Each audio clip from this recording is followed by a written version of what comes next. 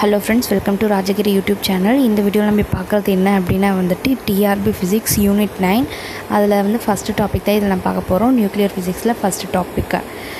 Proton வந்து ஃபுல்லா positive charges. அதோட ரெஸ்ட் மாஸ் வந்து எலக்ட்ரானோட ரெஸ்ட் மாஸ்க்கு வந்து எந்த வேல்யூல ஈக்குவலா இருக்கும் அப்படினா வந்து 1836.1 டைம்ஸ்.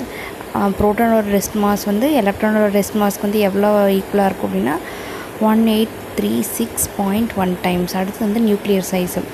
நியூக்ளியர் சைஸ் கால்குலேட் பண்ணோம் அப்படின்னா அதுக்கு வந்து நம்ம ஒரு ஃபார்முலா யூஸ் பண்ணணும். அது என்னது அப்படின்னா radius of the nucleus equal to R directly proportional to atomic mass power 1/3 போடுவோம். இந்த ப்ரொபோஷனாலிட்டி நம்ம எடுக்கணும் அப்படின்னா வந்து ஒரு கான்ஸ்டன்ட் வேல்யூ இன்க்ளூட் பண்ணுவோம். அது வந்து capital R0 R small R0 இருக்கும். ஸ்மால் R0ஓட வேல்யூ என்னது அப்படின்னா வந்துட்டு 1.3 ஃபெர்மியோட மீட்டர் வேல்யூ எவ்வளோன்னா 10⁻⁻15 மீட்டர் அப்படின்னு சொல்லுவோம்.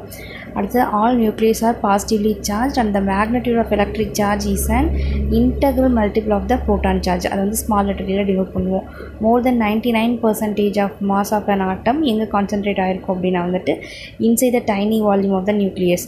அடுத்து நியூக்ளியர் டென்சிட்டியோட வேல்யூ வந்து ரொம்ப முக்கியம். 1.816 × 10⁻17 kg மீட்டர் -3. ஓகே, அடுத்த வீடியோவில் வந்து நம்ம பைண்டிங் எனர்ஜி பற்றி டிஸ்கஸ் பண்ணுவோம். ஹலோ ஃப்ரெண்ட்ஸ், இன்னிலேருந்து நம்ம டெய்லி வந்துட்டு யூனிட் 9ஓட டாபிக்ஸ் எல்லாம் டிஸ்கஸ் பண்ணுவோம். நீங்கள் தனியாக ஒரு நோட் போட்டு இந்த டாப்பிக்கில் எழுதி வச்சுக்கோங்க. எக்ஸாம் டைமில் இதை ரெஃபர் பண்ணிங்கன்னா உங்களுக்கு கண்டிப்பாக ரொம்ப யூஸ்ஃபுல்லாக இருக்கும். ஃப்ரெண்ட்ஸ், இந்த சேனல் உங்களுக்கு பிடிச்சிருந்தது அப்படின்னா மறக்காமல் சப்ஸ்கிரைப் பண்ணுங்கள், உங்கள் ஃப்ரெண்ட்ஸ்க்கும் ஷேர் பண்ணுங்கள். தேங்க்யூ.